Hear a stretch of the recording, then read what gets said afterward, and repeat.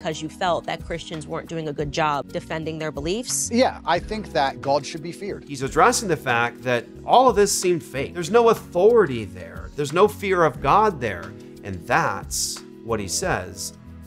He's right. When you talk about the Christian faith coming out of the Christian scriptures, that's all over. The fear of God is the beginning of wisdom, and it's this reverential awe before God that we're supposed to have as his creature. Andrew Tate has switched from a Christian foundation for authority and what is actually true, and he switched to Islam. But Islam, when it says we ought to fear God, Islam is living off of borrowed capital. It's borrowed capital from the Old and New Testament scriptures, and it's derived from this misinterpreted version of the Christian scriptures. It says fear God, and Tate, he respects that we ought to fear God, but that in itself is really borrowed capital from the Christian worldview.